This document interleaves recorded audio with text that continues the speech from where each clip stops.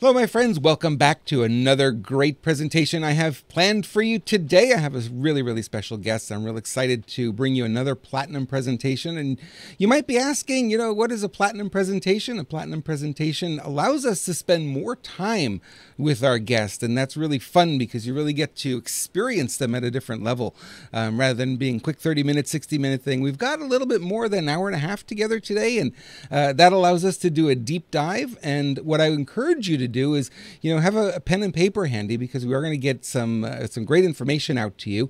And we're going to be talking about publishing today. And I know a lot of people wonder, should I write a book? Should I not write a book? We're going to answer that question, but we're going to go a lot deeper than that. We're not just going to answer that question. We're going to answer the question of what should you publish? How should you publish? What should the book do? Where does it fit into your career? Because a lot of people say, I'm going to publish a book and become a millionaire off the book sales. Well, that's probably not going to happen. However, the book itself can be a vehicle to getting you new customers, new clients, and bringing you a lot of new business. And I've had that experience myself. And, I want you to have that experience as well. If you haven't yet published a book, or even if you have, it may be time for book number 2, or in some cases, book number 14, right? We never quite get to the end of, our publishing. And I really do believe every one of us has a book inside of us somewhere. And it just takes the right motivation, the right inspiration to get that book out. And hopefully you're going to get that inspiration today with my guest. My guest today is Tara Alemany. And I have to tell you something about Tara. She is one of these people that defies a simple definition, just like me in many ways. She is a multi-award-winning author, speaker, business consultant, and publisher, as well as a serial entrepreneur. Her most recent company, Emerald Lake Books, is a hybrid publishing company specializing in working with positive people who have a message to share with the world. Now, many of her books have gone on to win international awards and recognition thanks to her Published with a Purpose framework. We're going to talk a lot about that today because it's very unique and very powerful. Now, in addition to publishing, consulting, writing, and speaking, Tara serves on the board of directors for a Christian Writers Critique Group. Acting as both president and chaplain of the group, in her spare time, get this, she's a winemaker, a military mom to 2 kids, 1 boy, 1 girl, a stepmom to 1 lovable mutt, and is owned by a black cat. And boy, oh boy, do I understand that.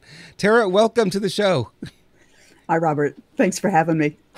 I'm so happy that you're going to be sharing with us publishing with a purpose today. But before we get there, we're going to build up to that a little bit. And what I'd like to do is really let's lay the foundation for people who are thinking about, should I write a book? Should I not write a book? The people are on the fence. We run into them all the time, and they don't even know if they have it in them. Can they really sit down and write 60,000 words? Is it even possible? Maybe we can set the framework for them and help them out a little bit. Certainly. There's all sorts of ways to go about writing a book. You can do it yourself. You can sit down and do an outline and fill it in. A lot of people are using the model of blogging to a book. So you write various blog posts that fit into a framework of what you want the book to eventually cover. I actually sometimes use presentations as a means of writing a book. So, for instance, I will pitch a number of different story ideas to podcasts or to interviews and things like that are geared each one to being a chapter in a book. And when the presentation is done, I'll take the transcript of it and I'll have it transcribed and use that as the basis of material for moving on to writing that chapter and refining it from there. It gives me the purpose or the opportunity to test out the material and see how it resonates, how it feels, whether it's authentic or not. Some people, they'll have a ghostwriter or an author coach help them. We do a good amount of author coaching and have a ghostwriter that we work with as well. So there's all sorts of different ways of writing a book. And it's definitely a journey, but a neat destination to get to. Being able to say you're an author, I tell you, you go to networking groups. As soon as people hear you're an author, they want to tell you about their story idea or, all these different things. So it's a great way of connecting with people as well. It is, and I got to tell you something. When I signed the contract for my book for in 2006 with Wiley, I had just signed the contract. I hadn't done anything yet. I hadn't even written one word. I wrote the proposal, and then they gave me a contract. And I would tell people, yeah, I just signed a contract to publish my first book. And all of a sudden, you were elevated to a different stature in their mind. I mean, it was instant. It was like, you look at the experts and you say, well, I'm the expert on motivational marketing. Well, why are the expert? I wrote the book on it. You know what I mean? And exactly. it holds a lot of weight in our society. So writing a book is really, really, really a powerful tool. You brought something up. I want to dig a little bit here because a lot of people go, well, I don't know where I'm going to get the content from. But you brought it up, and so many of us do PowerPoint presentations. So many of us do podcasts, or if we're not, the in front of the camera type person or in front of the microphone type person, even blog posts. And you mentioned that those are great sort of lead-ins, if you will, to writing your book. Could you expand a little bit on that? Sure. So you figure typically your chapter of a book is going to be about 1,500 words. Your blog posts these days go anywhere from 500 to 1,700 words. So if you think about laying out an editorial calendar that matches the outline of your book, you can essentially use each blog post that you write as a chapter in the book. And it gives you the opportunity to get, comments from people who are reading, find out maybe they have additional stories to share that you can use to expand on the content, or ideas you hadn't thought of that you can then write about as well. So when you blog your book, it's actually giving you the opportunity to see how it's going to be received and to fine tune it from there. Okay. Well, now you just coined a phrase here. Blog your book. I think that's your next book. I think it exists already. I love it. I think it's. I'm looking down. Sorry, folks. I'm actually writing notes down because Tara's got so much to share. It's like I know I'm going to have 3-4 pages of notes here. But blog your book is brilliant. I can see people doing that. You mentioned a word I want you to explain. You said your editorial calendar, and I don't know that a lot of people understand what that is outside of our industry, where we think in terms of that. Sure. So oftentimes when you're in business, you want to think about different pieces of content that you're going to put on your website that keep people coming back. And usually you're using it to educate the people who are visiting your website about the services you offer, or about considerations that they may want to take into consideration before they make a decision on certain things. So for instance, we have a lot of blog content on our website that's related to terms and concepts that people need to understand if they're going to be an author. So for instance, what is an ISBN number? Most authors, they start hearing that, but they're not really certain what it is or what it means, other than that it's a whole bunch of numbers. There's significance to it. There's ways that it's used. And so we have a blog post on, what is an ISBN? It works towards SEO, because when people are searching on what is an ISBN, they find our blog post and it brings people to our site. But when you write an editorial calendar, what you're doing is saying, all right, here are the terms that I expect people are going to be looking for when I want to appear in front of them, when I want them to find my website. And so I can schedule a calendar of the content that I'm going to write and release that takes our visitors on a journey, that educates them to the things that they need to know in order to work with us better. So the editorial calendar is simply charting out what you're going to write when, and what it's going to be about, and which SEO keywords that you're trying to hit, so that the search engines will show your page when people are looking for that information.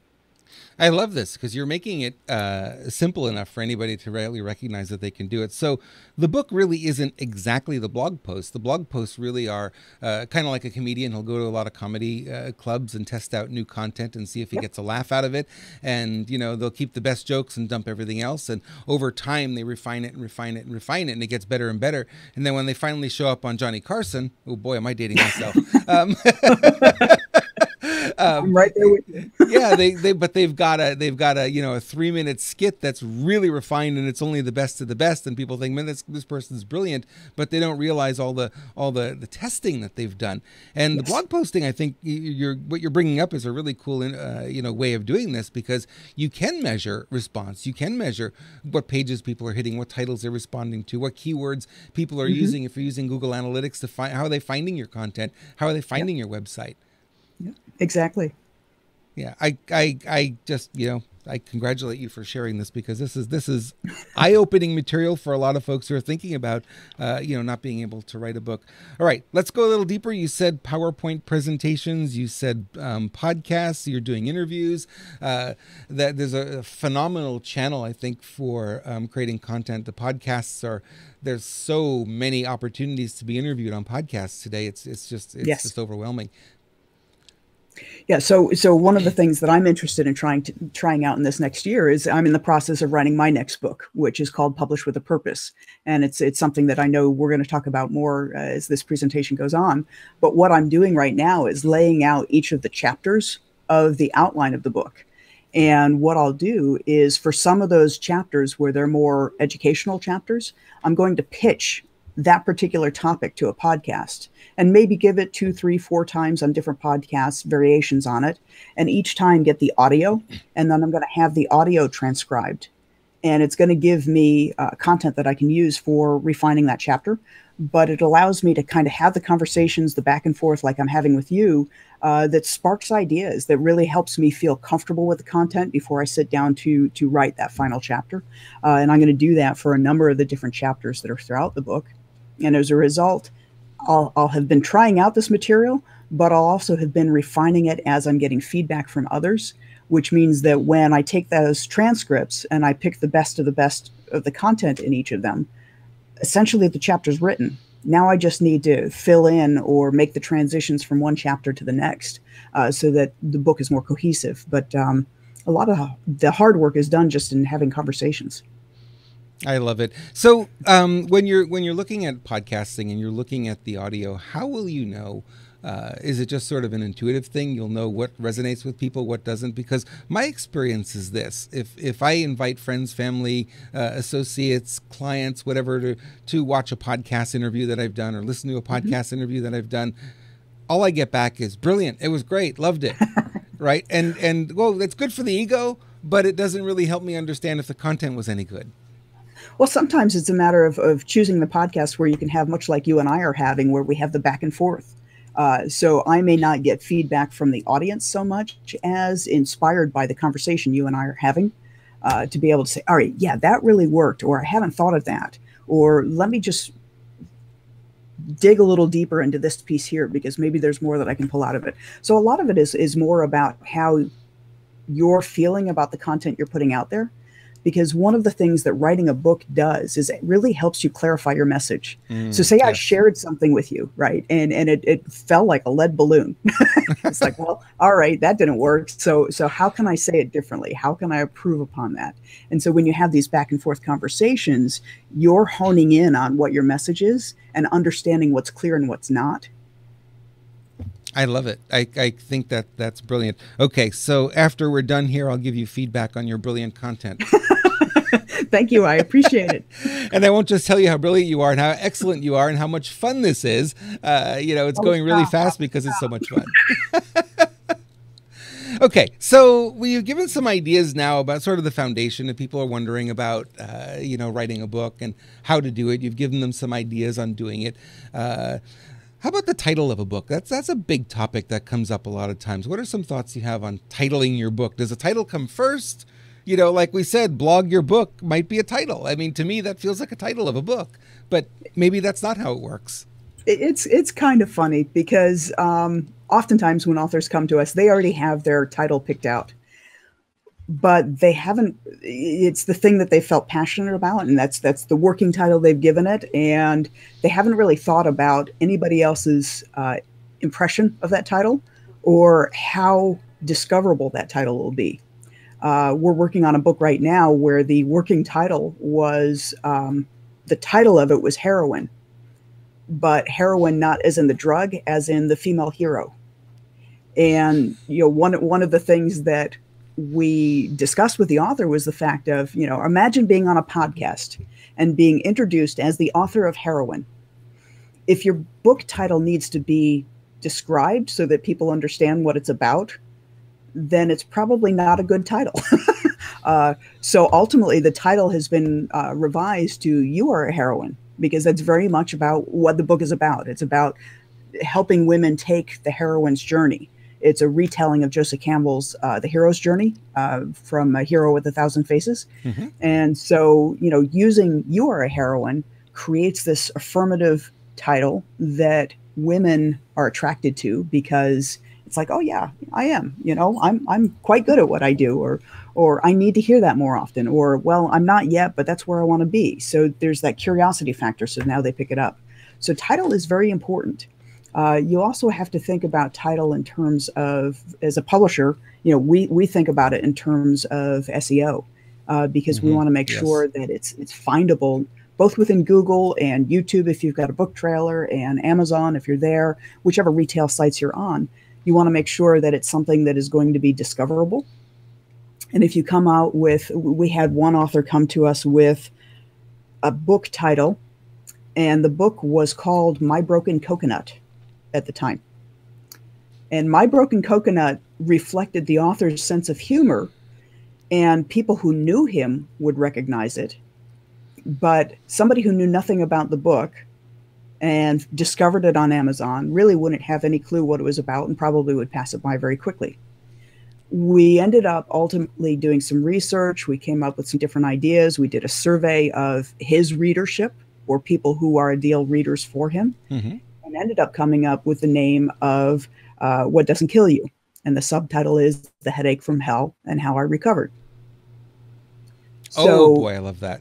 Yeah. And so, you know, what doesn't kill you, when somebody hears the title, What Doesn't Kill You, they naturally, their psychological response is to finish it. What doesn't kill you makes you stronger. Right. Right. And that's very much what this book is about, is not giving up in the face of adversity. This author had a migraine for 3 years that could not figure out where it came from. Nothing was helping it. And ultimately that journey he had to go on to be able to find a cure for it. And his entire concept in the book, through telling his story, is to encourage others who are facing hardships, whether it's physical or otherwise, to keep going. Don't take other people's answers as the only answer.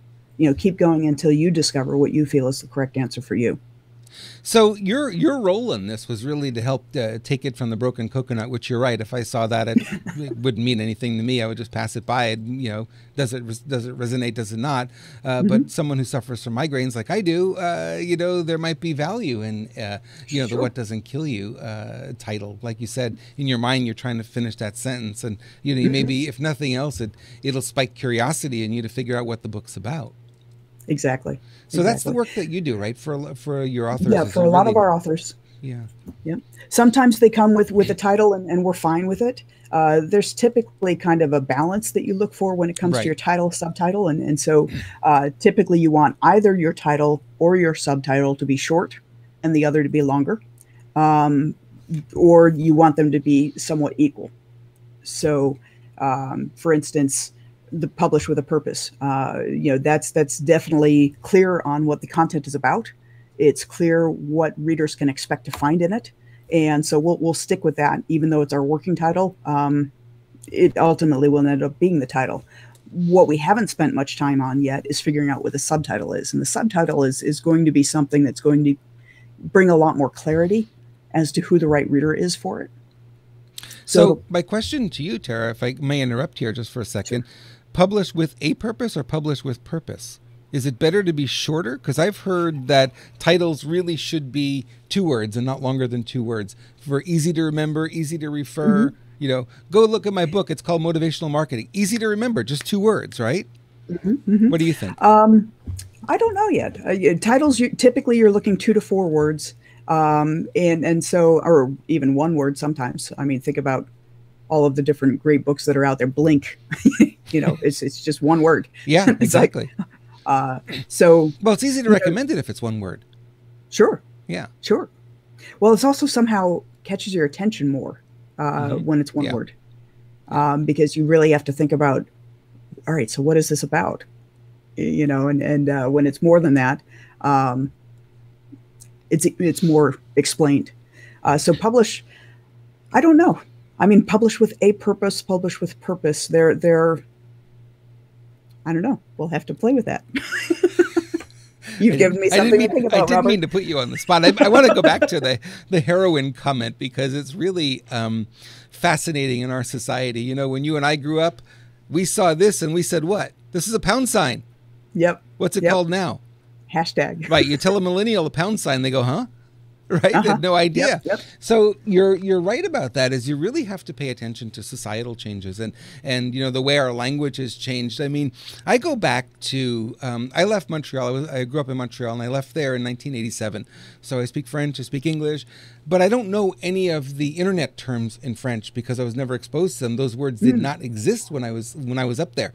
So now I speak to my cousins up there and they bring up these tech words, or, you know, they've completely added this whole new vocabulary, and it's like I feel lost sometimes. So it's real important to pay attention to that, right? Like heroin was, you're right, it's a female hero, it's a heroine, but now it's a horrible drug that's destroying our youth. I mean, what? You know, so you do have to pay attention to that because it does change. It does. It does. I'm really glad to have you, you know, working with the authors in this way, because, you know, so many of us, we don't know so many little intricacies. We may have an idea or a desire to write a book, but man, if you don't know some of these things, yes, you know, that's the biggest issue that we find a lot of times. We have self-published authors who are just struggling to figure out a whole industry. You know, they know that they want to save their money, invest their time to write their book and get it out there. But there's so many different decisions that are made along the way and research that's done to make sure that ultimately the book is positioned in the best way possible for discoverability. We have a client that we're getting, well, the You Are a Heroine book. We're getting ready to do that soon. It's going to be released in the next month or so. And she actually had started out working with Create Space Design, their design services. And then one Monday morning, she woke up and she found out on Friday Create Space Design was closing down, and she had to finish her book by then. And a little bit of a panic. Nothing like a little motivation, right? Yeah, exactly. and so she had been at a conference later that evening, or a networking event, and she met a friend of ours, Patty Lennon. And so Patty had told her, oh, you're working on a book and you really need to talk to Emerald Lake Books. You need to talk to our friends there because they're going to help you figure out all the stuff that you know, you're struggling with. And even though Susanna's book, she's the author, Susanna Lillard, even though her book isn't released yet, she's already telling people about her experience in working with us, because there's so many things that she didn't know she needed to do, or she wasn't even aware were opportunities or options for her. So, you know, having the guidance, she would have gone out with a book called Heroin and then been left trying to have to explain what her book is about every time it was mentioned. And that's just not a good place to be in. No, not at all. And especially if you're on the radio a lot. That's one of the things about the short titled book is, you know, if you're on the radio being interviewed, people are driving in their car and they need to remember the title. They're not going to remember a longer title. And it's harder, I guess, when your title like that, Heroine, is one that needs a lot of explanation and people aren't getting it, you know, and that's really true. So I'm seeing a lot of value where I may not have recognized the value of having a publisher. In the past, I'm seeing a lot of value here. I got to be honest, working with John Wiley and Sons, I got none of this.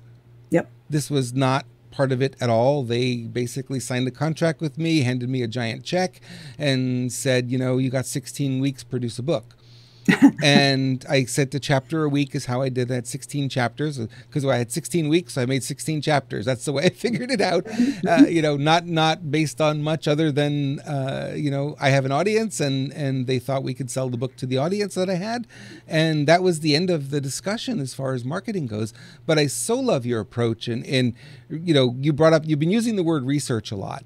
And you've just done a survey, and I took that survey, and I know a lot of other people have taken that survey. I've shared it on my Facebook timeline, and you're doing work that, you know, a person writing a book is never going to do or even know how to do. And so you're starting off on a different foundation than, you know, I think many other publishers. And why I really wanted to have you here was for that, because you bring a different perspective to this. We do. You know, the thing that Emerald Lake Books does that's so different than most other publishing houses is that we blend business coaching with publishing. You know, you mentioned in my intro that I'm a serial entrepreneur. I started my first company at 19. So I've had a lot of, this is Emerald Lake Books is my third business. So I've had a lot of experience with starting up businesses, but also with understanding how they work. And one of the challenges when you're taking a book and trying to use it to build a business or a brand is understanding how to use it effectively. Most people think, oh, I write the book and the bulk of the money I'm going to get is from book sales. And so I've got a residual income coming in. Well, that's setting the bar real low. First of all, first-time authors, the average first-time author sells 100 copies the lifetime of their book. So you're not going to make a lot of money just from book sales. You want to think about the other ways that the book can be used. And so that's a lot of what we do in working with our authors is we have this Publish with a Purpose framework where we set some goals with the author very, very early on. And we have 3 primary goals that we look at. One is about the goal that the author has for the reader. So what is the reader going to get out of it? How is it going to influence them, or what action will they be able to take, or how will they feel when it's done? We look at the goal for the author, where actually the author will spend some time reflecting on what do they want the book to accomplish for their business. And lastly, what's the book's overall impact? And that can be things like, maybe they want to give some of the proceeds to a charity, or maybe they want to have, start a movement, all these different things. But this survey that we do because we're looking for which problems are business owners facing so that we can show them how having a book can solve those issues. So this survey that you're talking about, we put out there, we did it a couple of years ago as well. And the results are remarkably still pretty much the same. And it's a single question of what's your worst business problem? And we list a number of different things that different small business owners have told us in the past. And we asked each person who takes it to rank it from not at all relevant to painfully relevant. And so it's kind of a 5-point scale.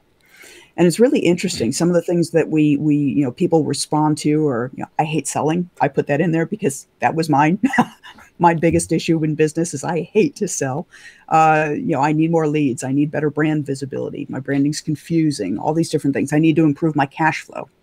And so in doing this survey and putting it out there, it's really interesting because this year, and similar to 2 years ago, we had more than a third of the people that responded have been in business for 10 years or longer, and more than half have been in business for 5 years or longer. So these aren't newbies in terms of what issues they're facing. They've been dealing with them for some time. And 2/3 of the respondents are 45 years or older, so they're not new to figuring out what business is about.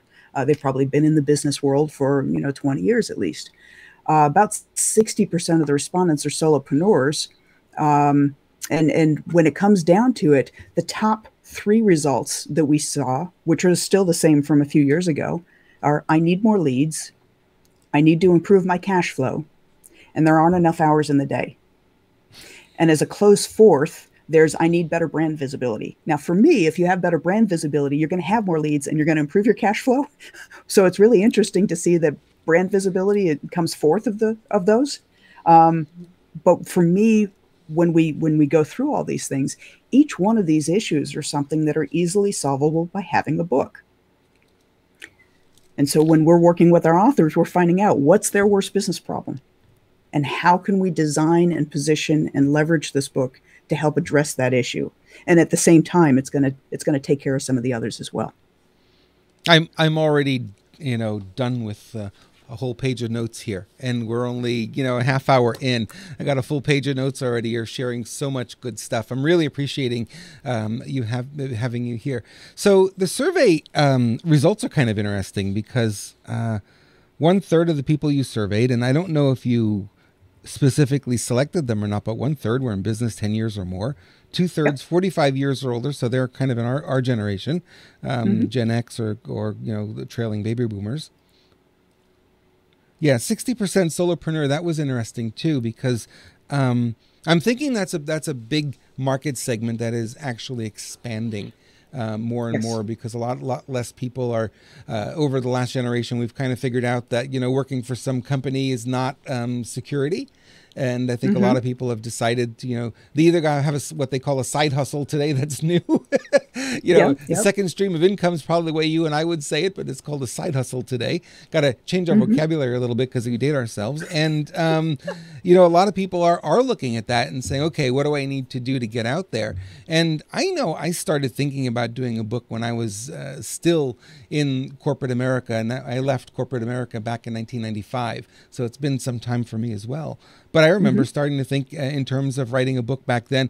I had ghostwritten at that time a book for the guy I was working for, the company I was working for, and I was ghostwriting articles that were being published in Direct Mail Magazine, DM News, and stuff like that on a weekly basis. So I was doing a lot of writing already, and I remember that started to come up. So it's interesting that you're reaching out to that same kind of marketplace even now, and I'm talking back 1995. Even now, people are starting to have the same idea and think, "Well, I need to do a book. I think a book is going to be really helpful." But your point of, and I'll let you get a word in here. I'm just like processing this stuff and really loving it. But the average author, the first-time author, sells 100 copies of the book. That is discouraging. Over its lifetime, yeah. Over its lifetime, that's discouraging. Yeah, it is. It is. And yet, Lionel Binney, who is the author, is one of our authors, and he's going to be on Marketing Thunder later on this week. Lionel, when he came to us, he came from a very specialized niched industry. He talks about retail and marketing in the food service industry, and so he's a agency for there, but he's moving into the consulting realm. He wanted to expand beyond the food service so that he had more lead opportunities. And when he came to us with the idea for a book, we actually spent a good year batting back and forth what exactly the book should consist of in order to accomplish what he wanted to do. And ultimately, he ended up writing a book called The Future of Omnichannel Retail, which, as extremely niche as it sounds, has sold over 100 copies in the first 45 days because of the work that we did with him, the way we positioned it, the way we worked on it. And as a result, he's had people write from Singapore saying that they're using this. He's been invited by his alma mater to come speak to a marketing class in October. And we had a university, Bowling Green State University, has reached out to us, and they're using it as a textbook in their marketing program. So somebody who was very niche, who wants to move into the consulting area as opposed to an agency area, suddenly he has visibility he never had before because he had a very small mailing list. He had no social media platform whatsoever. So properly positioning it, designing it in a way that his concepts are out there and they're clearly articulated so that they're something that other people can apply to their own businesses is making a huge difference in his. And I would think that if being used as a textbook in a college, he'll sell more than 100 copies. More than 100 students are going to be taking those classes. Sure. Well, as I said, in the first 45 days, he already sold more than 100. It came out May 25th, so it hasn't been out all that long, but he's sold a few hundred at this point. So, it's one of those things that he's gotten over, and all of our authors do when they work with us because of the way that we set things up and the way we educate them. Because oftentimes with a publisher, I don't know if you experienced this with Wiley, but once your book comes out, you're left to do the marketing and the sales. They set up the distribution channels, but the idea is you do the bulk of the work yourself. We stay in close contact with our authors long after the book has been published. We let them know about interview opportunities we hear of or about award contests. And we do encourage all of our authors to submit their books for award contests, because from our standpoint, if you look at becoming an Amazon bestseller, there's almost a formula you can use for becoming an Amazon bestseller. So you're gaming the system. But if you submit your book to a juried award competition and your book is being evaluated by business professionals, librarians, book retailers, industry folks, and it comes across as, a gold medal winner in a contest, especially an international book award, suddenly the clout and the leverage that comes, if you're being considered for a speaking opportunity or a consulting gig and you're able to say, I'm an award-winning author, that's a totally different thing. Yep, absolutely. Yep. So I want to talk a little bit about the content of the book. There are books that, and you mentioned this, the goal of the book. You had 3 different things listed. What's it going to do for the reader, what's it going to do for the business, and what kind of impact it's going to create. See, I am taking notes. So one of the things when I think about the goal for the business, what I hear oftentimes, and I spend a lot of time with people who are marketers and entrepreneurs and digital marketers and coaches, that kind of thing. They think about writing a book and they think about, well, it's going to get me more clients. And what they think about, I think incorrectly, and correct me if I'm wrong here, is the content of the book ends up being really a long sales letter. T. Harv Eker comes to mind with his book that he wrote. If you read the book, it's basically a no content book. It's a sales letter. It's an 84-page, whatever it was, sales letter. That's not what you're talking about. No, not at all. Okay. Not at all. From our standpoint, we're talking about, what are you building your business on? So if you have a message, if you have a service, if you have a product, what you want to do isn't sales so much as education and inspiration. You want to basically let your reader see what the possibility is for them. So one of the first exercises that we take our readers through, or our authors through, before we even start editing a book, is we have them do a Dear Reader exercise, which is something that we learned from a friend of ours, Justin Spiesman. He's a ghostwriter that we know. And the Dear Reader exercise essentially has the author sit down and write a letter to the reader. And I did this for Publish with a Purpose. And it is a very interesting process because it becomes very visceral, very emotional. You're writing a letter to the reader that basically says you understand who they are. You understand what their needs and their wants are. And you've written something in order to help them accomplish that, in order to help them secure what it is that they want to have for themselves. And you give a little bit in the letter about who you are and why you're able to provide this information. And the letter finishes with a promise to the reader. And essentially it says that if you're going to invest your time and money in reading this book, this is what you'll get out of it. And that provides the entire basis that we then edit the book around, because we want to make sure as we're editing it that the author's content is meeting that promise.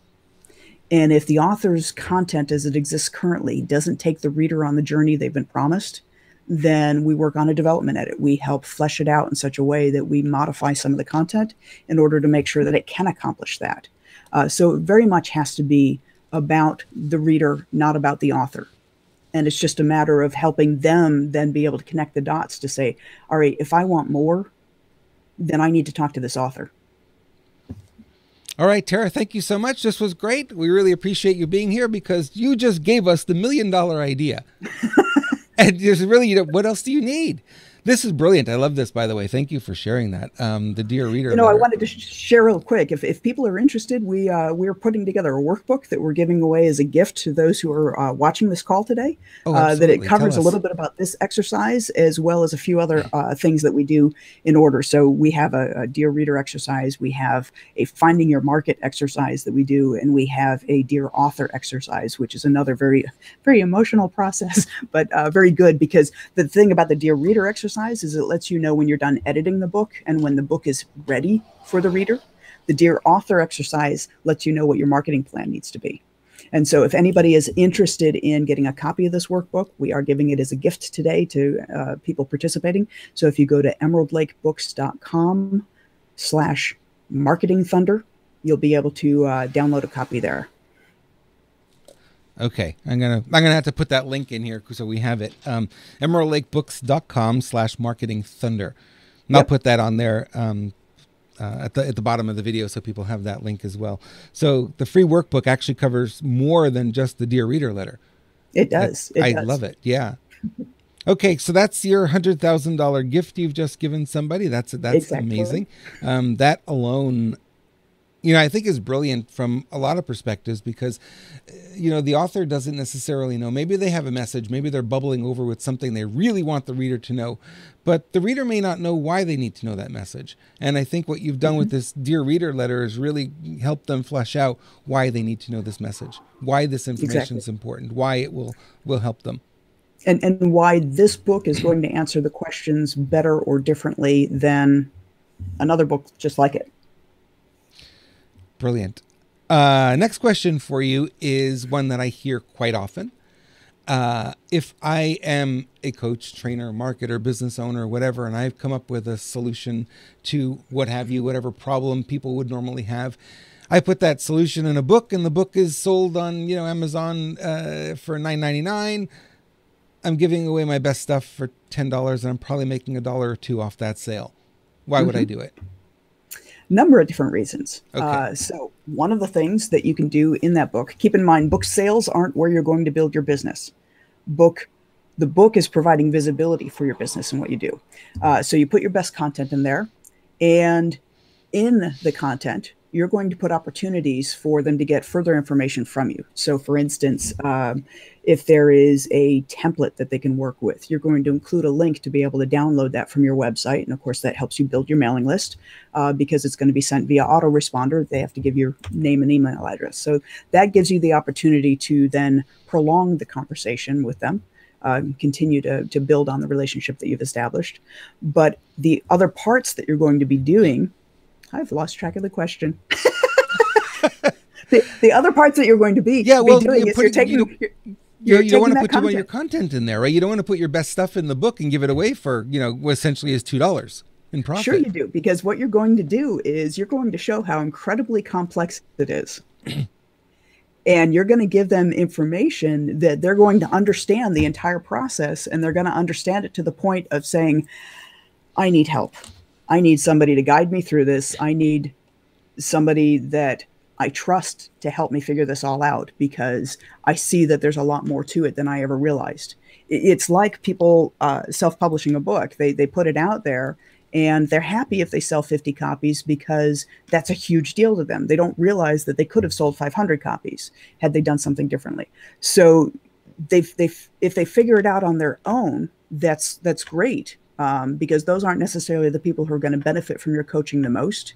But if they see how much is involved and they want to work with you directly, you've now taken time to build a trust relationship with them, because they've read your content, they've connected with you, you've resonated with them, they've actually self-selected if they follow up with you, and it's much less of a sales process if somebody's reaching out to you after having read a book than it is if you've got a cold call with somebody or you meet somebody at a networking meeting, because they feel like they know you already. But in addition, you can always provide group coaching or a video course or tangential content that gets them to engage with you and purchase other things as well. So there's all sorts of things. You have to think of the book as the lead-in, not the destination.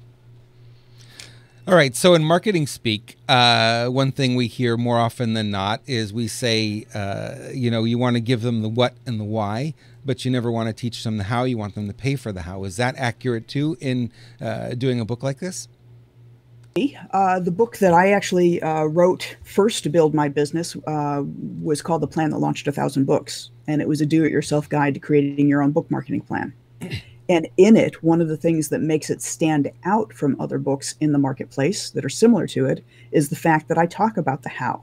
I recommend the tools and the services that I recommend using for building your marketing plan and for executing it.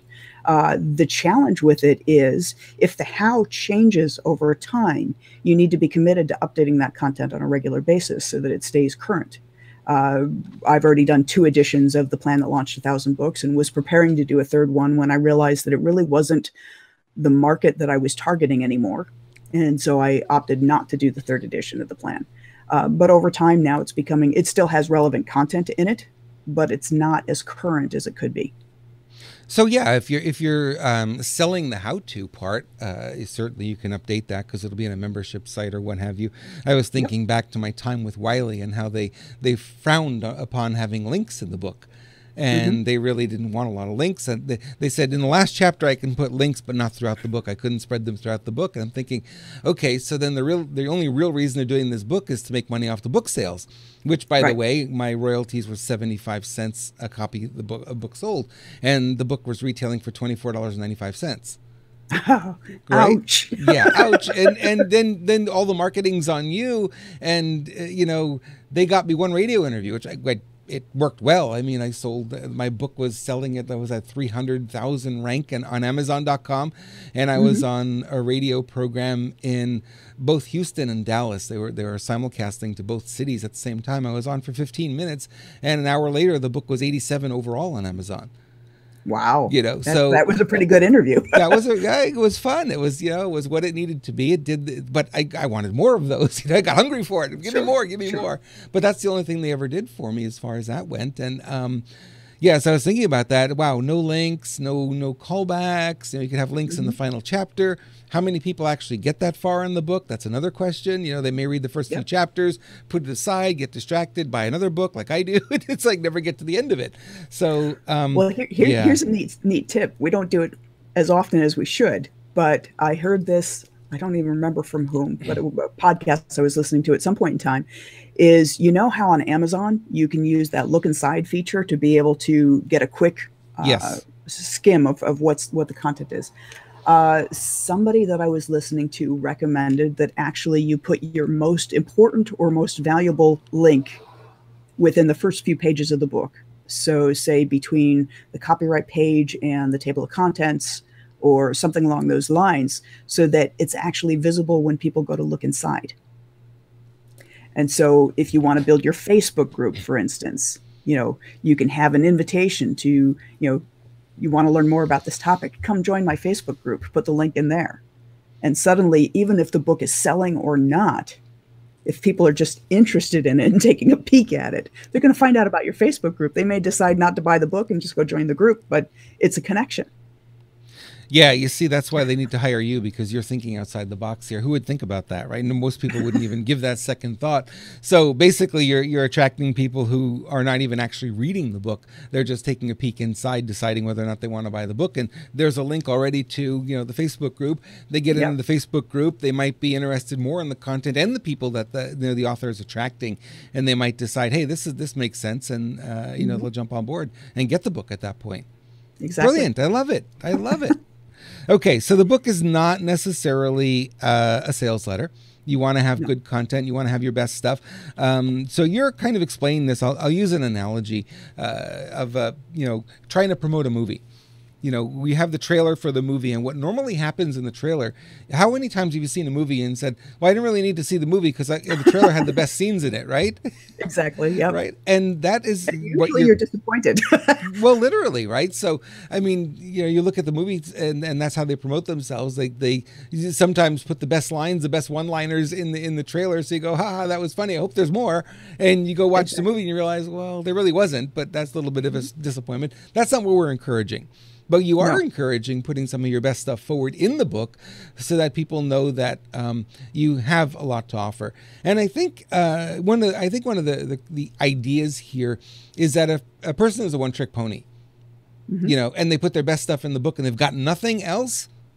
It's probably not a good idea. Yeah. Yeah. Exactly. Unless you can use that, concept that you've taught them. You've taught them how to do it themselves, but you're now giving them the opportunity to work with you as a consultant where they can leverage your ability to apply that. So, going back to Lionel's book again, he has this amazing concept of a two-access framework for figuring out when you're marketing a product or a service, what kind of product and service do you have, and what is the consumer expectation for how to encounter it. And, he talks about the fact that not all retail is going to go online. As much as there are plenty of things that are going to be purchased online, there's some things that will always resist that move because the customer expects a certain experience. You're not going to go online to buy a diamond engagement ring.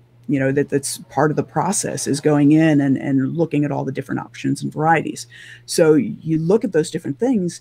And so he outlines the entire two-access framework in his book. You can apply it to your own product. You don't need him for anything unless you want his intelligence, his wisdom, his experience, his out-of-the-box thinking to figure out how to apply this so that you can stand out from everybody else that you're in competition with. So you can still put your best content in there and not have significantly more to share, really, beyond it. But it's the application of it now that becomes your business. I love it. Okay. Well, that makes a lot of sense. I think there's an opportunity to say, here's the content. And, if the person has questions, which they often will, because a lot of the stuff we're sharing is not simple stuff. Yes. Let me show you how to tie your shoes. Probably not going to have many questions, right? Let me show you how to I build your don't know. Do you business. do the bunny ears and around the tree, Yeah, or there you go. Right. So if a person is trying to build a business and using a marketing strategy, or let me show you how to advertise on Facebook, or they're going to have questions. They're going to probably want a little hand holding. Not everybody is a DIY person, right? And I exactly? think that's what you're alluding to here. So share your best stuff, share your brilliance. And I look at a book the way I look at a podcast interview, or I look at, when I was interviewed on the radio, really what my intent there was, this is an audition. And, the audition is, I want to be the author that you read. And that's what I was going for. I said, I want you to read my book because here I have a lot of knowledge to share. And I Exactly. really got on the radio, and that's what I did, to start dumping a lot of information. And the radio host was so impressed, he had me back. And it's like because normally you don't get that. You get a promotion, right? Right. Well, in my Right. book, this is what I wrote. Well, when you buy my book, this is no, and didn't do that at all.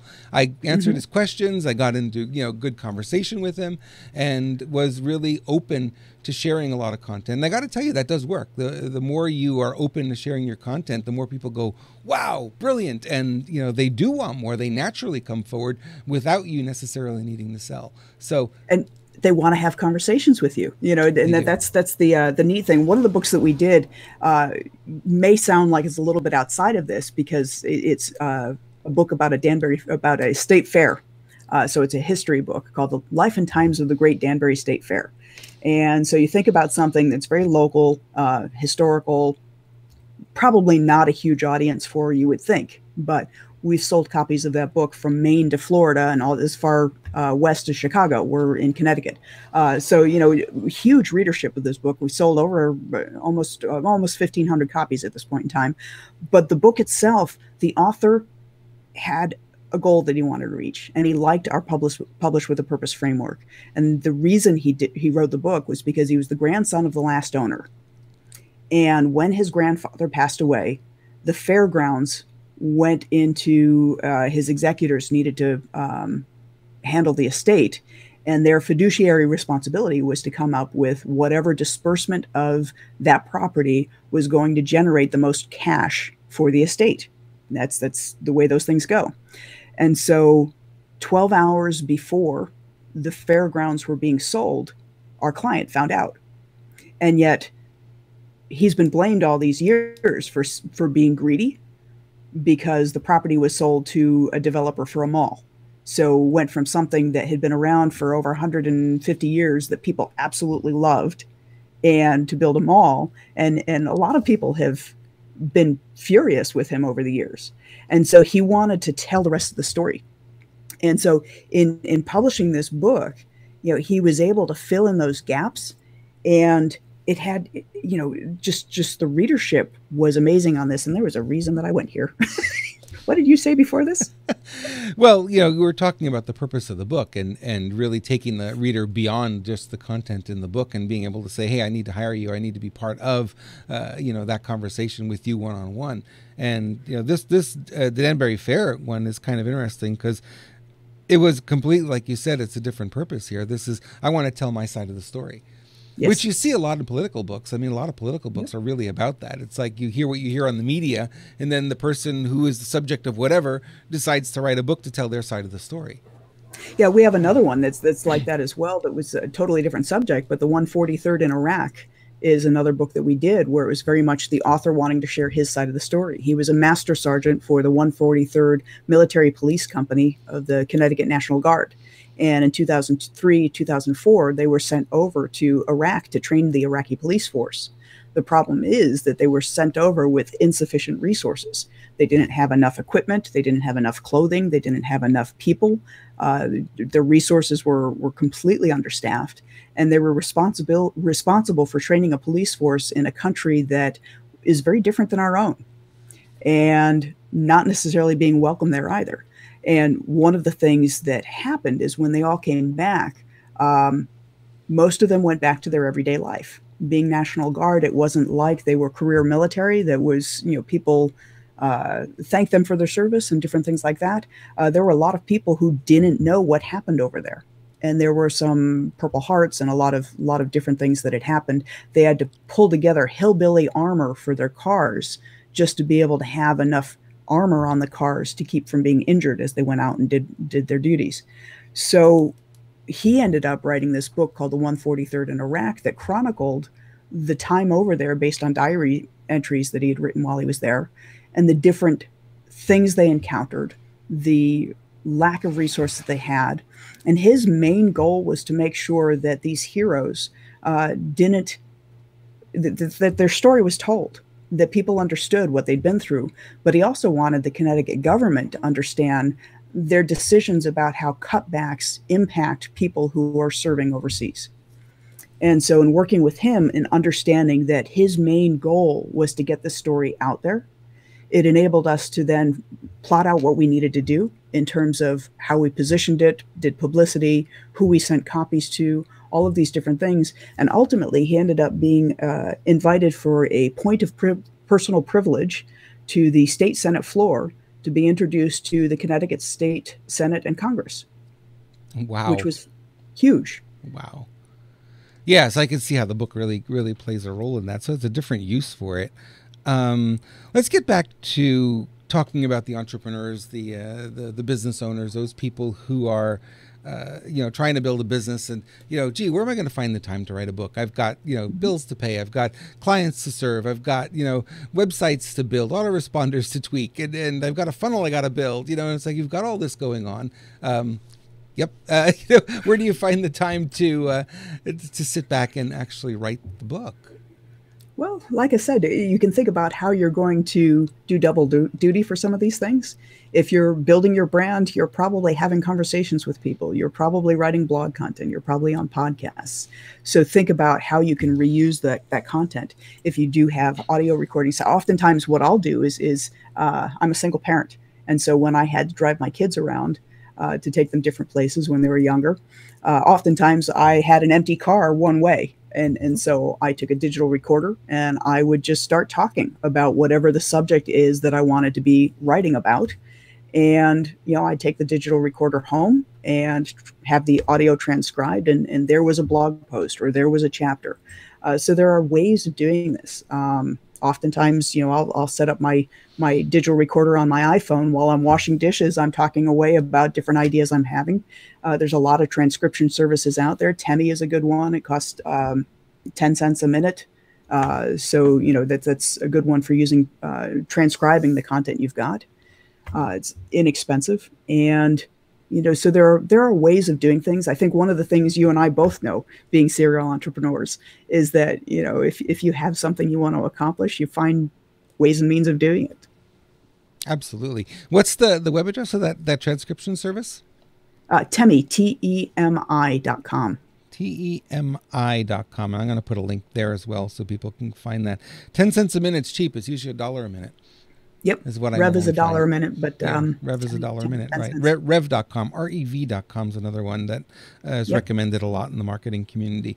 I want to get into the publishing with a purpose framework. I know we've probably been covering it already, but it would be really nice to kind of like, okay, let's put our finger on this now. Let's get real specific on what this is, how you work with the authors, how you take them through all these different processes and all these different steps, so that's not so overwhelming for them, so that they can actually walk through it and walk away with a book that's not just a published book, which a lot of publishers will do, like Wiley did for me. I got the book published. It was beautiful, right? I got this, I think they gave me 20 copies. They sent me a box of books, and that was the end of it. Aside from one radio interview, they would check in every quarter. They would check in and say, how are the promotions going? Mm-hmm. And that was the end of it. But you're much different. So let's talk about how you work with authors specifically, because I think that would be the next thing. Someone's thinking about, I want to do this, and where do I even start? Sure.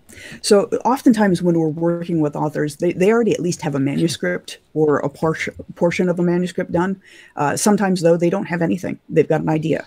And so what we do is make sure that we pair them up with the different services they're going to need. Do they need a ghostwriter? Like you, maybe you need an author coach just to keep you accountable and set up regular times of when you're going to meet to make sure that, like you did with Wiley, you get your 16 chapters in 16 weeks.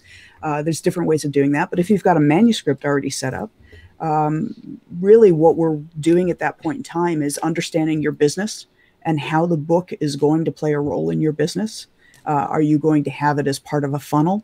If it's part of a funnel, is it the beginning of it? Is it in the middle? Where in the funnel does it exist? What follows after it?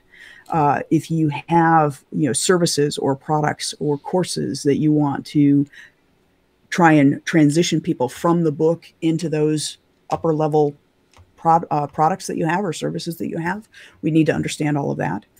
Then, like I said, we go through this Dear Reader exercise to understand what your goal is for the reader's experience of the book. And when we're doing our editing, we're keeping your goals for the reader and what you're trying to accomplish for your business in mind as we're going through the editing. So we're looking for opportunities as to ways you can strengthen things. Maybe it's inserting a case study of a client that you've helped after you talk about a specific way of doing business, so that people can self-identify of, yeah, that's like me. This book, You Are a Heroine, that we were talking about earlier, the author interviews 3 different heroines and how they've followed this journey in their own life. And the heroines that were chosen, actually, one focuses on dramatic changes she made in her personal life. Another had a significant medical crisis and how that impacted her life and her journey.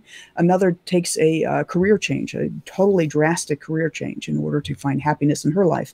So when you put those case studies in and allow the reader to go through and read the content and understand how these case studies were impacted by the process, then it gives people the opportunity to identify and say, yeah, that one really resonates with me. I'm struggling with that right now too. So we make sure as we're reviewing the book that all of that is available. We have opportunities for, we don't overdo this, but we make sure that there's a few different opportunities in the book for the reader to download a bonus material or additional resources or listen to audios of the heroine interviews. There's only portions of the interviews that are in the book. You want to hear the full audio? Here, you can go here and download it there. So we look for different things like that are all intended to enhance the reader's experience. Yeah. The benefit for you is, yes, you get an email address and can extend the relationship that you've got there, but it's all about making sure that the reader is getting as much material as they possibly can. Because my friend Shep Hyken talks about, customer service, you have to be amazing. So don't just give them what they expect, give them more. And so we try and find ways of how are you going to give them more in the book. And so when we're doing that, the book is ready. We design it in such a way that we're making sure that it stands out in the marketplace. So we have a whole cover design thing that we do of understanding what category it's going to go in and what consumer expectations are for the look and feel of a book in that category. But then we do something a little bit extra to make sure that it stands out, that it pops. So we spend a good amount of time on the design work there. About that time, as we're getting close to the book being ready and designed, we spend a good amount of time with the author on this Dear Author exercise that we talked about. And that's another letter that's written, but it's you 18 months in the future writing to yourself now about what's been accomplished and how you feel about it and what changes that's brought in your business. And the reason we do that is that it gives us a better understanding of what the marketing component needs to be for launching this book, so that you're on the right trajectory. I don't know if you've ever read Jim Stovall's Millionaire Map. I have but not. In there, he has this, it's a great book, but he talks about the fact that you should never accept a map from somebody who hasn't been where you want to go. And so in doing so, what we want to do is we want to make sure that when you write this Dear Author letter and you're envisioning what your goal is for your business with this book, that you're putting together a map that has the input of somebody who's been there. And so we make sure, we're using tried and tested processes for being able to accomplish what you're trying to accomplish. And if we haven't done it ourselves yet, we talk with people who have. We make sure that we get the resources in place to make sure that you have the roadmap you need to get where you want to go. And so this visioning letter, that is the Dear Author letter, really helps us make sure that we're on the right track with what you want to accomplish with the business. From there, we make sure that we're putting in place publicity opportunities and launch opportunities and all these different things to make sure that when you go through this, we continue to advise you through the process. There comes a transition time where once the publishing is done, we're no longer in the front seat, but we make sure, unless you hire us to do the launch as well, which is a separate thing, but we make sure that you have the information you need, and we make sure that you know what decisions to make and that what direction to go in. A friend of mine talks about the fact that if you want to get to Baltimore, you want to have some directions. You want somebody to guide you. I can't just go to the end of my street and head out there and expect that I'm going to get to Baltimore. Even if I head south, I'm in Connecticut. Even if I head south, doesn't mean I'm going to get to Baltimore. I need directions. And so what we try and do is make sure that as the author now takes over the responsibility for building their business with this book that we've helped them create, and the book is properly positioned and designed to be able to accomplish certain purposes, now the author needs to take the steps necessary to make sure that the book is activated and used in such a way to accomplish those purposes. And so we continue to provide that guidance. That sounds quite the mouthful. And you're absolutely right. I mean, if you're in Connecticut and you want to get to Baltimore, you actually have to go west at some points to get around the city and get down there. So it's not just south. I mean, that's the way you would think. So it sounds to me, and correct me if I'm wrong here, it sounds to me that I'm a publisher, not a geography. Yeah, no, it sounds to me like you're offering, you are the GPS really for the person who's trying to, publish a book and get the book out there and also build a business, which is sort of the more important piece rather than publishing, just thinking about the book as being the thing, because it's not the thing. It's the vehicle that gets you, the goals and the things that you really want, which is more consulting, more people on your mailing list, more people joining your Facebook group, more people calling you. Maybe you've got group coaching going on. You want to fill those groups up. And you can do this without selling 100,000 copies or 1 million copies of the book. That's the other thing people don't recognize. It's like, if the average book is selling 100 copies, people can still make money off that if it's the right 100 people who are buying it. Exactly. And oftentimes, we encourage people to don't worry about giving your book away. Feel free to give it away. Actually, one of the things we're talking about doing when we publish with a purpose is, all these free plus shipping offers that people have these days. It's a great way of building your mailing list. It's somewhat of sleight of hand because it's not really free. You're paying $7.95 typically for the book. For the author, it means that your print costs and your media mail shipping costs are typically covered. You may make a few cents to $1 on it as well. But what we're talking about is maybe not just doing free plus shipping, or we'll present it as free plus shipping, but we're thinking about sending 2 copies instead of 1. And so the idea is the first copy is going to be for the person, but we're going to include a note that says, we're so convinced that this is going to be of value to you, and we really appreciate you taking the time to order this, that we've sent a copy for your best friend. Most people, if they've got a book in their hand, people don't throw books away. It doesn't happen very often. So I have a feeling that book is going to be given to somebody too, right? Yeah. Because they're only going to keep 2 copies for so long. And so, if we send 2 copies, how much further will that get our message out? Yeah, if they give it to the right person, you're absolutely right. It would have that impact on there. I like the idea. It's again, you're thinking outside the box here, not just a normal publisher. You're going, because, let's explain that you do have a background in marketing. Yes. Right. I think that's the piece a lot of people kind of miss, and they say, well, you're just a publisher, but I think you're much more than that. And the reason that you're here is because you understand marketing. You and I can have a very deep, intense marketing discussion. We could talk about funnels, and you're not going to get lost. You understand all of this stuff, and you've done them. And done website design and social media and all that stuff, as well as a number of our authors will have us either redesign or develop a new website for them when the book is launching as well, so that we can make sure that the branding is consistent all the way across. So yeah, we do understand all of this, and we help put those things in place. So, if somebody wants to have a funnel, they've never created one before, we help them map it out. We help them figure out what would be good components of their funnel. So that they're not just ending up with a book, because there's so much more you need to have in order to make the book accomplish its full potential. Right. So take us through the steps. I got an idea for a book. I may have a title. It may not have a title. Manuscript is another technical term that people may or may not know. What is a manuscript? So you may want to explain that. And let's walk through the steps of working with you. All right. So essentially, if somebody has a manuscript, which basically means they have a draft of what they think the book will be, maybe they've written most of the content, but they don't know if they're done because they haven't quite figured out where to stop.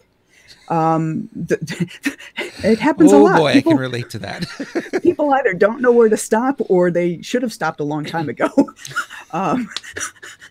That happens sometimes too. So basically, they reach out to us. The first thing we typically ask people to do is fill out an application that we have. It helps us understand what it is you're trying to accomplish, and helps us figure out if we're a good fit for even considering this book. The next thing is we'll evaluate the manuscript you have. If you don't have a manuscript yet, we'll ask maybe for an outline or a summary of what the book's going to cover, or something along those lines, just so that we have an idea of what we're talking about here. So you're not looking for a proposal like Wiley wants a book proposal. You're not looking for that. No, I'm not looking for a proposal. I'd much rather see the manuscript itself, because as a hybrid publisher, we are service-based. So we do get paid for the services that we render. Most of it's kind of funny, when we set our prices, it's all based around publishing the book. It's like the business coaching all gets thrown in for free. It's just part of our model. But I keep wondering if that should change. But right now, that's the way it is. So when we set our pricing, we have to see the manuscript, because I need to know, what level of editing does it need? There's multiple levels of editing, and you may have something just a line edit, meaning that it's a very simple, almost proofread type thing, that has already been edited multiple times, and I don't need to worry so much about comma placement as is there a typo someplace. Content edit is the next level up, and that's where you're going to be looking at the commas, the grammar, all of that, make sure that makes sense. The next level up is a development edit. Development edit basically is looking at the book as a whole and making sure does it flow. So it includes the content edit, it includes the proofread, but is the logic in the book communicating what you want it to communicate? Or are there jumps or gaps that leave the reader confused? So we need to see the manuscript to be able to see the writing, to see what level of edit it needs, so that we know what to charge. So we go through this process where we evaluate the manuscript, we put together a proposal, we say, these are the things we think your book needs. In the application, the author lets us know what formats that they're hoping to have the book come out in. We're able to do it as ebook, as paperback, as hardcover, as audiobook, and as large print. And we're actually encouraging a lot of people to do large print, because one book that we published recently, we find that even though we anticipated a younger market, for every 7 paperbacks that sell, we sell 1 large print. So having that additional format out there enables us to sell many more copies of the book than we would have otherwise. And it doesn't take much to create a large print version once you've got everything in place. That's one of the reasons that people want to work with you, because you have those insights that I would have never known. I've never heard that. I never even heard of a large print book before. So here I'm learning something in my notes, right? It's like I'm learning something. And 1 out of 7 is a significant percentage. Sure, yeah. It is. And all the large print is essentially all of the same content, but the book is reprinted with the font at a larger size. And it's intended for older people. Typically, a lot of baby boomers like to have an older like to have the large print, because it's easier on the eyes to read. But it was kind of interesting to see with this particular book that we expected a younger market for how many large print books are being printed. If we were to have a book that went purely to the baby boomer and older market, I'm really curious as to what those numbers would be. It's like when people talk to bloggers and talk about find ways to repurpose your content, write something and use it as many ways as you possibly can. When we publish a book, we encourage publishing it in as many formats as possible. You've invested all of this time and effort into writing. It's taken you hours, weeks, months, whatever it might take. Some people years. One of our books, it took the author 12 years to write. And so some you've invested a good amount of time. So you want to make it available in as many formats as possible, so that you have all of those different touch points that people may come across the book and may consume it. Now, when it comes to the large print market, there are so few books that are done in large print. It means that people that need large print for reading pleasure don't have a lot of options. So suddenly your book on marketing may be one of only 10 books as opposed to one of 100 books that they have to choose from. So it gives you that much more visibility. So we consider all of those different things. Once we've decided what your manuscript needs in order to accomplish the goals and the different formats that you want, we put together a proposal that essentially says, here's what we recommend, here's the timing of things, and here's the cost involved. And if the person agrees to that, and we sign the contract and everything else, then we get started. And we find that typically we're 4 to 6 months from the time we sign a contract until the time the book is ready to be published. And during that time, we're also doing all this coaching with you in terms of your dear reader letter, your dear author letter, and getting your launch team together, and setting up your reviewer campaign, and getting your endorsers, and all these other things that go into setting up the book and successfully launching something that will help your business. You know, it's interesting. You said 4 to 6 months. I remember writing the book for Wiley, and when it was time to turn in the completed manuscript, all 16 chapters, and I turned them all into them, and then you don't hear from them for 4 to 6 months. You know, the book goes into editing, it goes into formatting, it goes into who knows what, and apparently they needed that leeway for the to get into the catalogs that were sent through. What is it? Not Lightning Source. Ingram Spark? Ingram. Through Ingram? Ingram. Yep. They were sent through Ingram, and Ingram needed a 6-month lead time to be able to sell the book to the bookstores. Yes. So the book really sits on the shelf for a very long time before it's ready to be published. A lot of traditional publishers, it'll be 12 to 18 months from the time you submit your manuscript until the book actually comes out, if it comes out. Because if they've decided that the market has changed and your book is no longer a title that they think will sell, they are not obligated to publish it. So they can have spent all that time on it, but not ever actually publish your book. Yeah, and I think in that case, you know, I would have probably gone back to them and bought the rights back from them, published it myself, because it did take a lot of work to do it.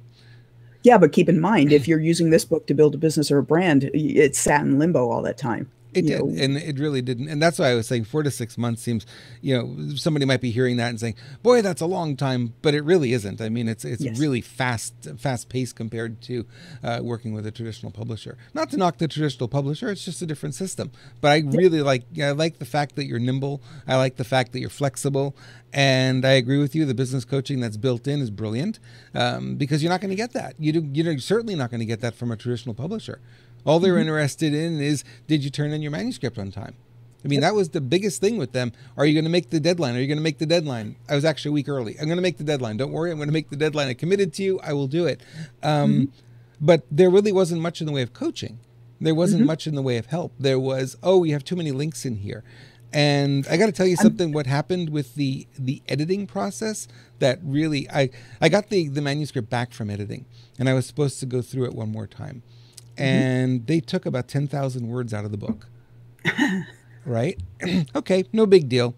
What they took out of the book was me. Yep. Anything that was personality, anything that was a little humorous or a little quippy or a little, you know, which is who I am. They removed me from it and became a textbook. Yeah. You know? That's the challenge, because sometimes what happens when you're in the traditional publisher framework is you lose a lot of creative control. Yes. A lot of times you don't have much say in what the cover looks like. Um, what they decide needs to come out comes out, and suddenly this book that you've written with the intent of helping prospective customers or clients get to know who you are and what you have to offer suddenly denudes you, and there's no personality in it, so you're not telling them anything that builds a relationship. And that's I feel so bad. You told me that story before, and I felt Yeah, bad and for you. it just is. And I asked her, I asked my editor, and she said, well, you can put that stuff back in if you really want to. But it kind of hampers the work that they'll do on their side if you put it in, if they decided to take it out. And they sent it to an editing house. So they didn't even edit themselves. They sent it out to they outsourced it. And these editors were given a framework, and I had the framework, so I knew what they were looking at. And anything that didn't fit the framework was removed. And it's just like one of those things. It's like, well, what do? Do you spend the time and put all that stuff back in, or not? So I basically let it go the way it was, and still a good book. Still came out nice, but it was disappointing that, like you said, the creative control wasn't there, and certainly no say at all on the cover. Yeah, You know?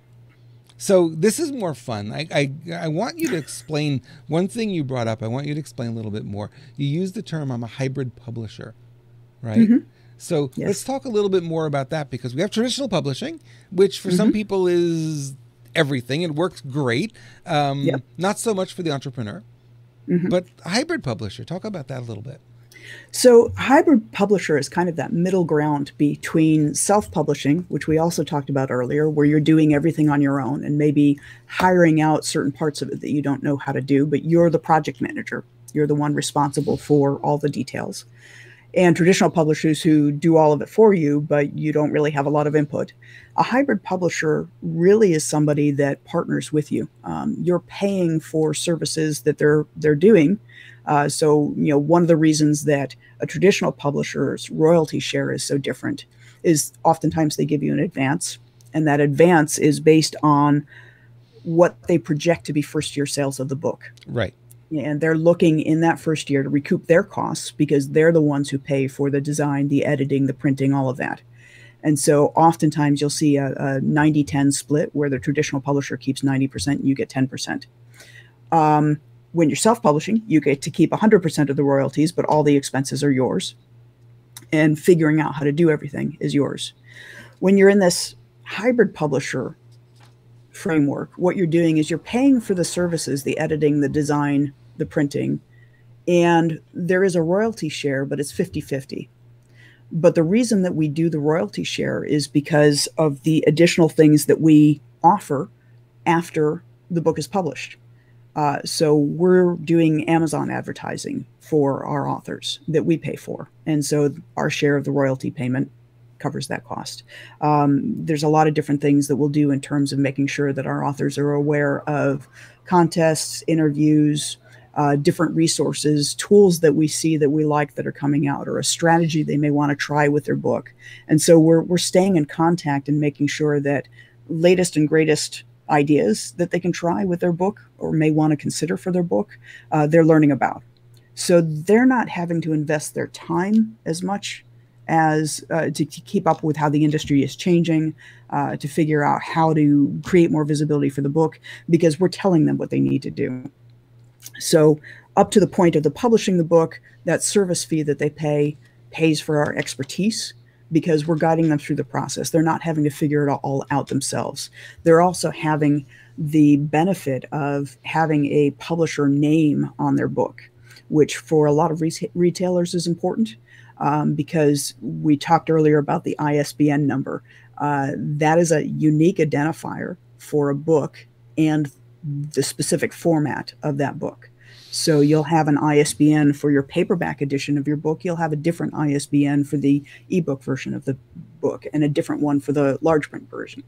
So when a retailer looks at those ISBNs, part of that number is a unique identifier for the publisher. And so when they look up that portion of the ISBN, they can tell whether the publisher is a single title, single author publishing house, which is essentially what you are if you have self-published the book, or if it's multiple title, multiple author. The benefit of a retailer knowing that it's multiple titles, multiple authors that that publisher has handled is that they start to see an understanding of the quality and design standards. Retailers can look at a book and tell in 10 seconds or less whether or not it's self-published. Specifically because there are certain design standards that people that aren't in the industry aren't aware of. And so in quickly leafing through the book, they can tell whether or not the person designing this book knew what those standards were. And if they didn't, they don't have to look any further because they have a lot of other options they can go with. And they want to make sure that whatever they're putting on their bookshelves is something that their customers are going to be happy with. So they're not going to take a gamble on something that is not properly designed just because it's too much of a risk. That is the reason to hire you. Right? Truthfully, I mean, you think, oh, I'm just going to self-publish it, but you're right. If you don't know the design standards, the layout, the formatting, the distance from the edge, you see some books sometimes the copy goes right to the edge of the page, and it's like there's no margin or anything, and it's like, yeah, self-publishing. You just know it. You just see it. It's like it's not done right. You don't know. Maybe you can't put into words how it's not done right. You just know it's not done right. I'll tell you one of my biggest pet peeves, and it seems so small, but it's glaring to me every time I see it, is if you have written a nonfiction book, right? Chapters start on the right-hand page. Even if the last page of the prior chapter ended on a right-hand page, you have a blank page on the left. Right. All right. There's a lot of people who don't know that. And they self-publish a nonfiction book, and the chapters just run one page after another. And I pick it up and I look at it, and I've got a chapter starting on a left-hand page, and it's like, oh no, baby, that's just not right. The content may be great, but the book designer, they're not. Do you have to put this page intentionally left blank? No. Like, as a matter of fact, you don't even put a header or footer on it. It's a totally blank page. Oh, I like it. Yeah. God, that's funny. It's so true though. I mean, you can just tell when a book isn't done right. It's just easy to see that kind of thing. And the problem is you don't want it to reflect on your brand. If you're using this to build your business, don't you want to reflect professionalism and quality? Absolutely you do. Yes. No question. So if you're trying to do something you don't know how to do, you don't know whether that professionalism and quality is there or not, but it reflects on your brand. You don't know because it's not your business to know, right? And the truth of the matter is, it's like an entrepreneur, is a French word. It comes from the verb entreprendre, which means to undertake. So you can extrapolate and say an entrepreneur is an undertaker. And one of the challenges with the undertaker, we undertake everything. We think we know it all, and we have very broad knowledge, but not necessarily very deep knowledge. As opposed to a mortician. Yeah, exactly. And I think that's the idea, is like we may know something about self-publishing, but if the knowledge isn't deep enough in that area, yes. This is your first interaction with a potential customer is this book. And you want, or a blog or a podcast, and you got to come off as good as you can. When I interview people, I always say, you got to use a good camera. You got to use a good microphone. You've got the Yeti microphone there. You sound great. You got a great camera. You look great. You've got lights on. You look great. You know what I mean? And it's like people say, why do I have to go through all that? Well, it's you're going to be exposed through this to a lot of new people, and they want to see you in your best light, literally, right? And yes. The book is exactly the same thing. The book is your first impression, and you don't get that second chance to make that first impression.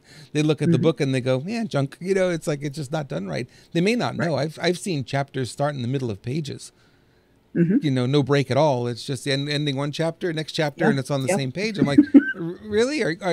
Is paper expensive all of a sudden? What's the deal here? That's one of the things I'm very curious about is Amazon is shutting down CreateSpace. Are you aware of that? I'm not aware of that. No. Okay, so they're actually in the midst of shutting down CreateSpace. So that's why the CreateSpace design services ended earlier this year.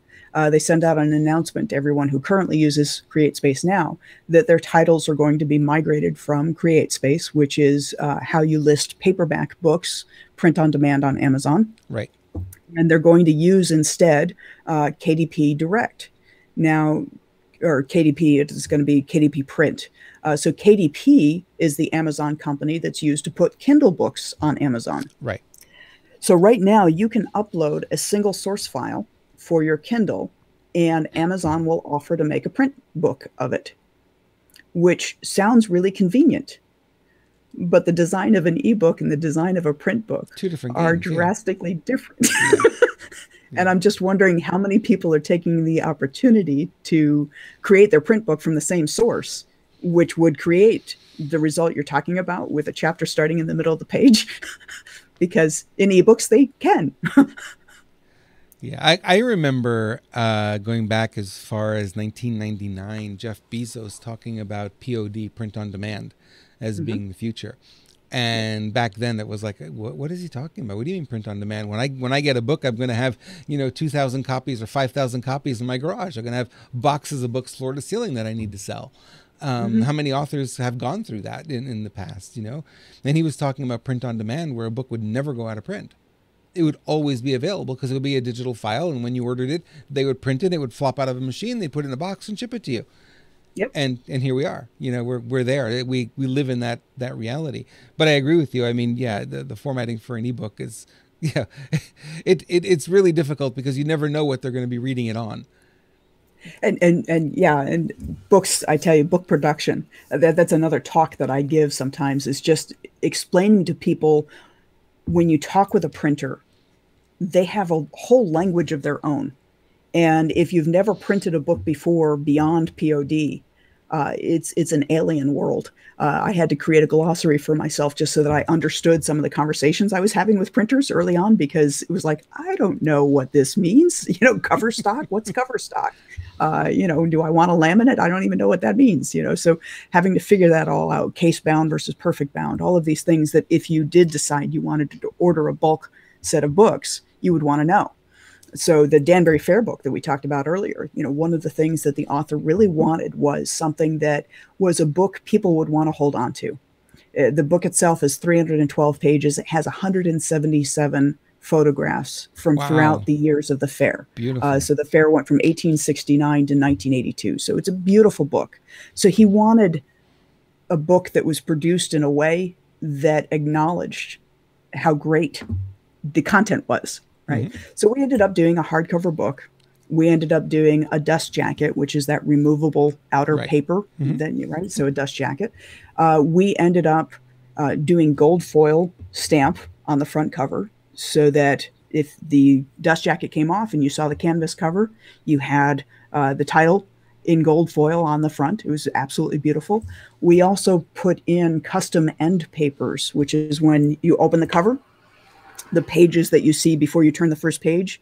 So the back side of the cover and that first page are referred to as end papers. And so what we did to create a custom one is we took a map of the last year of the fair, so that you saw the entire layout of the fairgrounds and you could see where the different attractions were and stuff like that. So we put that as the end paper inside the book. So we spent a lot of time on just the production quality of the book. And that's one of the things you lose when you're doing something with print on demand. Print on demand is easy to get out the door, but the reason that it's easy to get out the door is because you have no choices. You're not going to have custom end papers. You're not going to have gold foil stamping. The dust jacket you're going to have, you have minimal say on. So choosing the paperweight, the cover stock, all these different things, you don't have a say in. And that's why they can do print on demand, because it's one thing, it's cookie cutter. It's just different content they stick in there, and they go from there.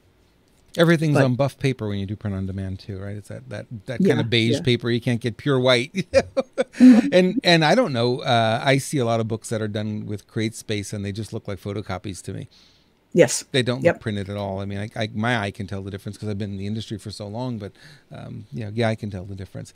All right, Tara. Yeah, especially if you want to have photographs in there, CreateSpace. If you have any photos. Oh no, they're horrible. They're absolutely ADDPI or something. It's really bad. It's worse than web. All right, let's let people know how they can get in touch with you, where you want them to go, and what the first steps are to work with you. Well, certainly if they want to work with, I'll start this backwards. If they want to work with us, they can always go to emeraldlakebooks.com/application. to fill out an application. Tell us a bit about your idea and what you're hoping to accomplish. If you want to reach out directly to me directly, you can go to Tara. You can email me at tara@emeraldlakebooks.com. And we would love to speak to whoever is interested in having a conversation with us. Awesome. Here's the new author application. I really love the way you've got this laid out. It's so easy to see. Yeah. So you can see it's not a very difficult thing, not a very complex thing, just a bunch of questions to answer. Is this your first book? Yes or no? If not your first book, is it related to earlier books you've written? Good question. So the questions here are not difficult. Can you summarize your book in a few sentences? I think I can do that. When did you write your book? What are the 3 main objectives? This is good. Requested publishing date. How about tomorrow? No, that's not going to work. And how big is your social platform? Very good questions. Are these people likely to buy your book? Most people are going to say yes. That's the answer there. Tell us about your business. Well, this is good. These are good questions. This really makes you think. This is good. Who or what influenced you the most to reach out to Emerald Lake Books about publishing? There you go. It's going to be other for this one. If they're reading this, yeah, absolutely. If you answered referral, who referred you? You can use my name there. That'll be fine. What appeals to you most? What is your budget? And we had somebody put in $2, and it was like, well, that's not going to get us very far at all. And this it doesn't accurately reflect what you want the book to accomplish. So. Well, yeah, and I think you need to look at this, whatever, because the budget here starts at, less than $2,500 and up to $30,000 plus. And you really need to look at this in your business as an investment, not as an expense. Yes. And a lot of people will look at this and put it in the expense column. And that's the wrong place for it. Talk to your accountant about it. The expense column's the wrong place for this because this is a marketing expense. This is a promotional expense. This is an expense that handled with the right person and working with Tara and her team seems to make a lot of sense because there's so many pieces that are handled here that aren't. So yeah, you're going to have to put a little bit of money down, but that you have to do that anyway. If you're going to self-publish, you still have to put a lot of money down. And the problem with that is that you're trying to figure it out and feel your way in the dark because this is not an area of expertise that you've got.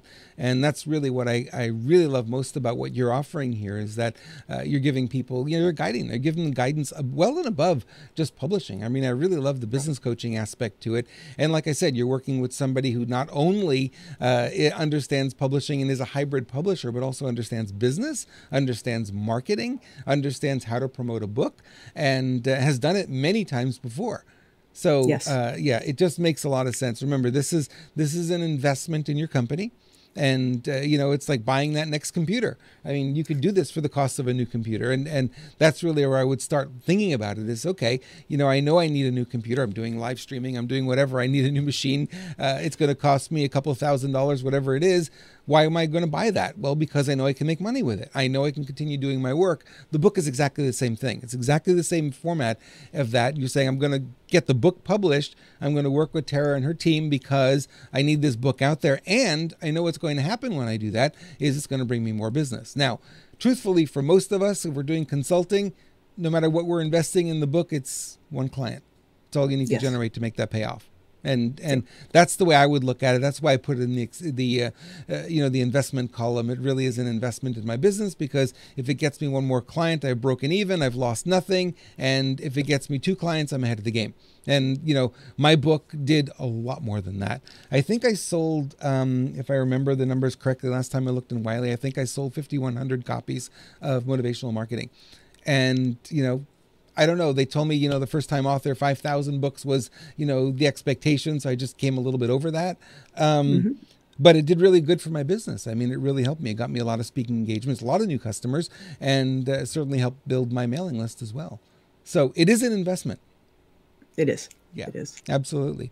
All right. And don't focus on how many copies of the book you have to sell. That's always the calculation we have to steer people away from. Yeah. So, well, if I spend 5,000 on this, I'm going to have to sell 5,000 books. And it's like, no, how many clients do you need? Yeah, exactly. That's the exact question we ask. Yeah. And that is a better question to ask. And truthfully, if you only sold 100 copies of the book, or you decided I'm not going to sell the book, I'm just going to give it away. It's easy to give a couple of 100 copies away. Everyone wants a free book. And out of that, if it converted 1 or 2 into a customer, you're ahead of the game. You're winning. Yeah. Yep. So I love and it. you have the benefit of having clarified your message and being able to communicate to prospects more articulately about what it is that you do and have to offer. And Because you you could spend reverse so the much process time. that we began with. We began saying use your blog post to create your book, but you could Yep. use the content in your book to create new blog posts. You got it. Right? And you can create audio content and you can create videos, and you know, it's like once you have that content, you flushed it out and you've got it clear, it could be the content you use for the next 10 years in your business. You know, Yep. I still use the content in motivational marketing in my speeches. When people invite me to come to seminars and such, they say, what are you going to talk about? I'm going to talk about motivational marketing. Why? Because I wrote the book on it. I'm the expert. You know? And Yep. it's content that never goes away. It never gets old. It's been serving me well over the years and will continue to do so. So Tara, I appreciate you. Thank you so much for sharing. And just so people know, 4 pages of notes. While he was interviewing. While I was interviewing, I was taking notes, and I hope you were as well, because Tara's got some really great stuff to share. And believe me, we're just scratching the tip of the iceberg here. There is a lot more. I have had the pleasure of spending time with her offline. We've had different conference calls together. I've interviewed her on Coach's Corner, my podcast, and she's just brilliant in so many ways, and so blessed to have you on board today. I really appreciate it. Thank you, Robert. It's been wonderful to be here. Thank you. And keep watching. There's more great presentations for you during the Marketing Thunder Conference. We're having a lot of fun here.